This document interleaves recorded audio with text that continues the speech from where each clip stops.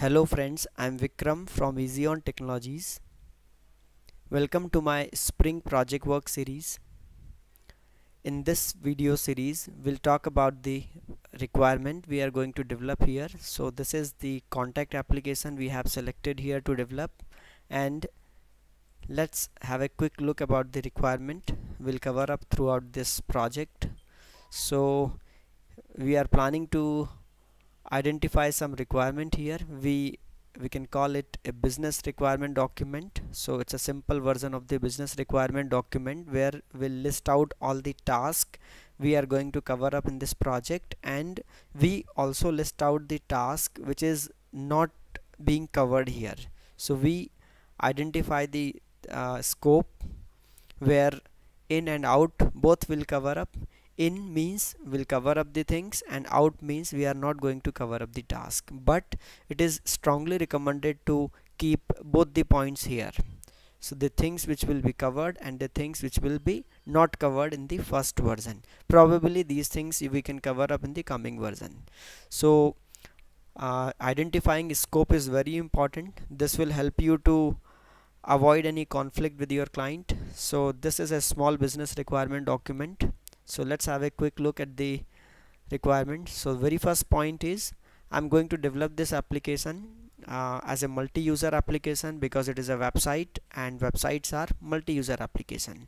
So the very first point will be it's a multi-user application and we are going to cover this. Its a scope is in. Now the second requirement is the application will have multiple users, and one administrator will be there, and a general user can register in the website. So we have two different roles here. One is admin and second is a general user who is going to register and then manage his personal contacts or phone book. Now the next point is user registration is required because user will come to our website and create his account, and then he will manage his personal contacts, right? And I'm going to cover up this, so it's under my scope. Next, both admin and general user will log into the system, and I'm going to use a common login form for both the roles. Now both users can log out using the common strategy. And now contacts, when it comes to the contact, we have to manage it in different way. Like we can add the contact here, we can edit the contacts, we can list the contacts, we can search the contacts. So I'm planning to develop the contact search using free text, means you can search using any criteria. So just type the text and we will match in all the columns, right? Now we are going to perform here delete records, delete contact one by one. This is in my scope, and there is one more provision, we can delete bulk contacts. So we will cover up this part also. So one by one you can delete records or you can delete bulk items.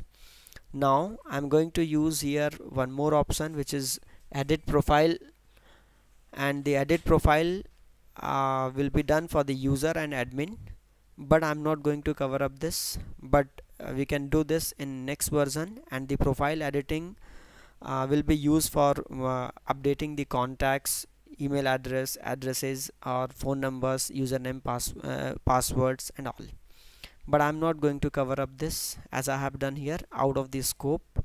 And the next part is I'm going to there is a possibility to add here export the contact or import the contact from outside.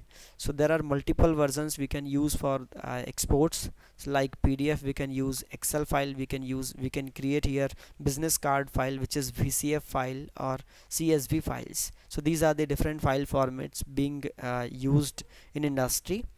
So this will help you to take the contact from this application to some different application. For example, you can import the contact from our application to Gmail, so you can export from our application in CSV format and you can import in Gmail, something like this. So I'm not going to develop this, it is out of my scope. And now the administrator user can see all the contacts here. For administrator can see all the user list, so that the user can the admin can manage the account. Like suppose someone is misusing the system, admin can block that account. So this is the 14th point. User admin can see all the users, registered users, and in the next point, admin can block the account or activate the users, right? And I'm going to cover up some basic security in this application. So these are the tasks I'm going to cover up throughout this course, and few important reference links you have to follow here. So let's have a look at the important links you have to check before moving to the next video. Now look at the links. So this is the link from my blog. So you have to check the process, how we develop the application, how to initiate the application development. I wrote here small document, step-by-step document. You just go through all these points. So this will help us to move on to the next videos. And now this is first point you have to go through, and the next point is you have to check our website, and here I have listed steps. So this is dive into our development process. So it's another small document you have to go through. So this will cover up the strategy to develop the customized application. Then it is about designing phase, and then come to the development, then quality assurance, and then deployment and support. So these are the steps we have to do. One more important thing I have discussed here, which is what is the role of the technical people or the development team, and what is the role of the stakeholders. So what customer will do here, and what are the responsibility of the developers. So both parties has to engage side by side to get best results in the project. So these two links you have to visit and check the details. So this is enough for this video. In next video we'll talk about more things on the project work. Thank you very much for watching.